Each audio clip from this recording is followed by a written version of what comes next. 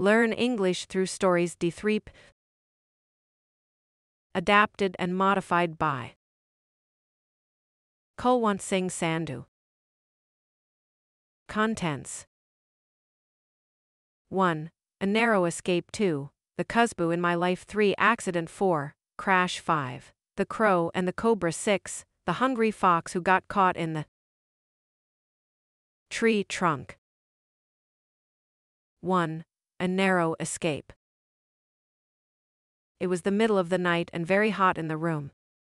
The fan was not spinning. I got up and I was sweating profusely. I switched on the light, but there was no light. I thought that there was some kind of electricity failure. I went out of the room to get some fresh air. It was stormy outside, and that might have been the reason for the electricity failure. I drank cold water, took a chair and sat in the veranda. Suddenly, I heard a scream. It was coming from our neighbor's house. I was so confused, now what to do? Then I gathered courage and went inside to fetch a torch. I took the torch and started moving towards my neighbor's house. I peeped in from the window and saw two people who were holding the owners at gunpoint. I stepped back and started thinking of my next step. At that moment I heard a car approaching nearby. It was a police car on patrol. I signaled them. They stopped and asked me what the matter was. I told them the whole story. They immediately went inside to help the old couple. The criminals were shocked at the sudden arrival of the police. They tried to escape, but the policemen took prompt action and caught them. We heaved a sigh of relief. Suddenly the whole area was illuminated as the power supply had resumed. The old couple saw me and thanked me for my quick doing, and they gave me a 500 rupee note as a reward. I went back to my room and switched off the light. The fan was spinning fast and the room was much cooler. I lay on my bed thinking, how should I spend 500 rupees? I couldn't go back to sleep. I got up and switched the light on and picked up the McDonald's menu from the table. What shall I have for breakfast? 2. The Khushbu in My Life. A Flower of Champa. For the past few days I had been observing a thin, small, but sweet girl come and sit on the bench. I never saw her talking to anybody. From her appearance it seemed that she came from a very poor family. She wore the same frock every day. One day I couldn't control myself and went to talk to the sweet girl. After talking to her I found that her father had died in some clash during street violence, and that her mother had gone out to work. Her name was Khushbu. When I talked to her she replied with G every time. She was very polite. I pointed towards our house and told her that I lived there. I asked her to come with me. The girl thought for a while and then held my finger.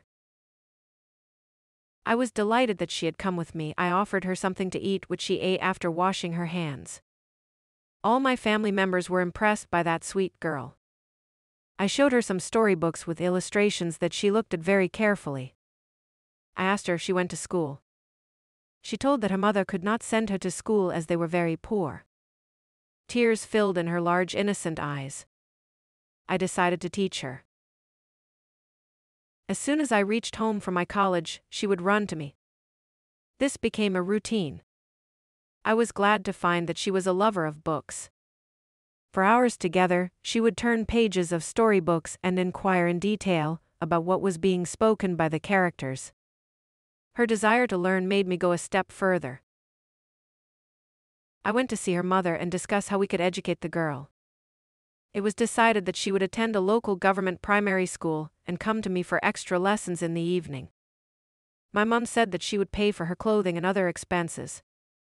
All her school lessons were in her native language and I started teaching her English. She read books, listened to audio, watched videos, asked questions, and so on.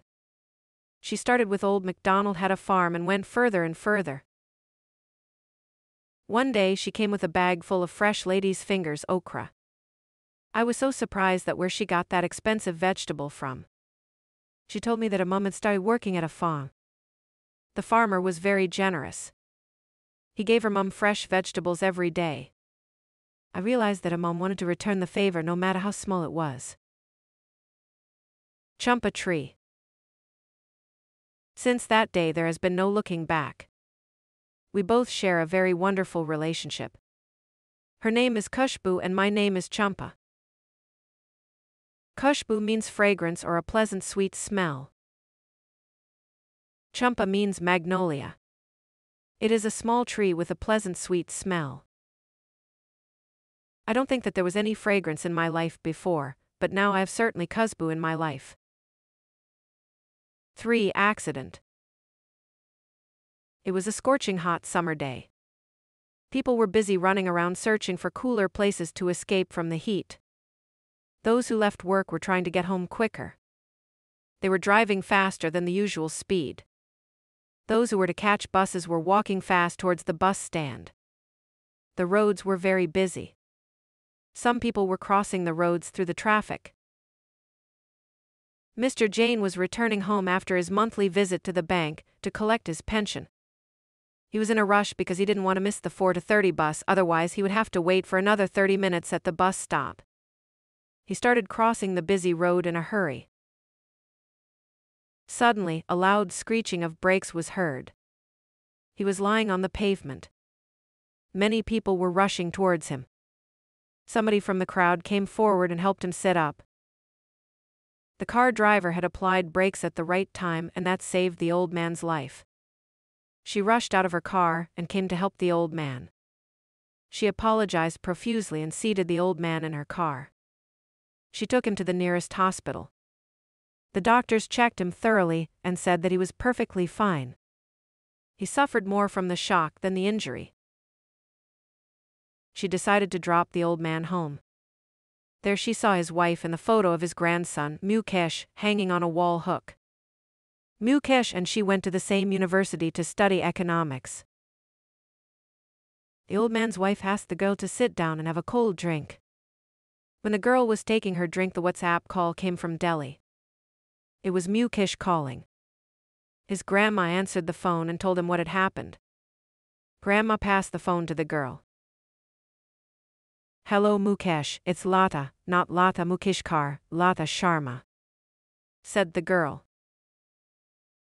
"Oh Lata, long time no see." They talked for a long time. 4. Crash. Rita was on her Honda Activa scooter.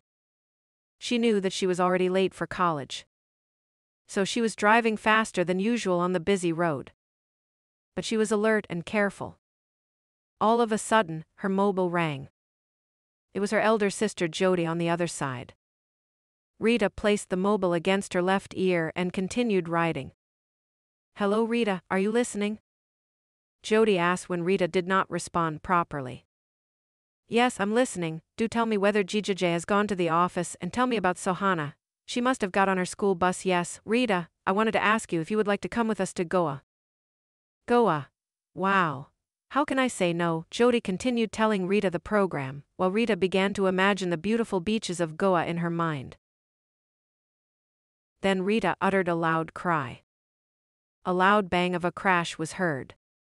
Some people came rushing. Rita was lying unconscious on the road. Her scooter had bumped into a car. The car driver stopped and acted like a sensible person. He found Rita's home number from her contacts and called her mother. Then he carried Rita in his car to a nearby hospital. A fortnight passed. Rita had a minor fracture. Jody was on the phone. "Rita, how are you now? We have cancelled our program and are coming to see you." "So nice of you, but I will go with you to Goa. Don't cancel anything." 5. The Crow and the Cobra. Once there was a crow couple and a cobra. The crows were living on the top of a tree and the cobra was living in a hole nearby. Every time wife crow laid eggs, the cobra ate them up. The couple was very sad. They thought to themselves, if we don't have baby chicks, who would look after us when we get old? One day they flew to the nearby lake. They drank water and then started discussing their problem. They decided that they should consult their friends and seek help from them. So they went to their friend, the fox, and told him their story. The fox said that he was too busy taking care of his daughter, and had no time to think of anything else. They returned home sad and depressed. The next day, they went to their friend, the female monkey. They told her their story. She said that she was too busy taking care of her mother-in-law and had no time to think of anything else. They returned home sad and more depressed. The next day, they went to their friend, the pigeon. They told him their story. He said that he was too busy taking care of his wife and had no time to think of anything else. They returned home sad and even more depressed. The next day, they went to their friend, the jackal.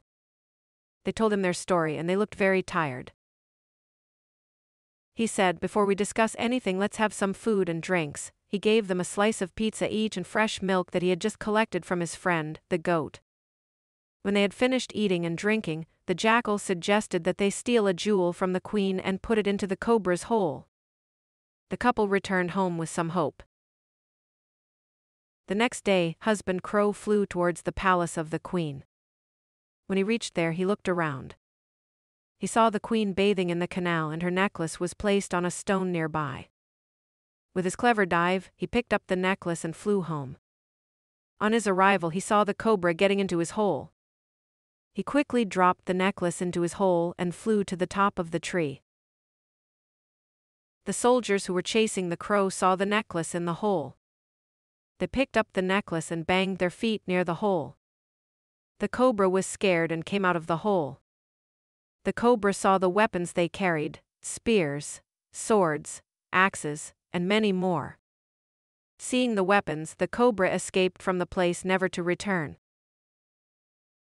The soldiers were happy because they found the necklace and were to receive awards. The crow couple went to their friend, the jackal, and gave him thank you card. The card read, "Dear friend Jackal, from the bottom of our hearts, we would like to thank you for your help to remove the brutal killer, the cobra. Never forgetting." The crow couple. The crows lived happily forever and their eggs hatched 750 crow chicks. Hope is being able to see that there is light despite all of the darkness. Do not stop, even if you lose somewhere. By walking on thorns, you will meet the shadow of spring. 6. A hungry fox who got caught in the tree trunk. Once upon a time, there was a hungry fox that was looking for something to eat. He was very hungry. No matter how hard he tried, the fox could not find food. Finally, he went to the edge of the forest and searched there for the food. Suddenly, he caught sight of a big tree with a hole in it. Inside the hole was a package.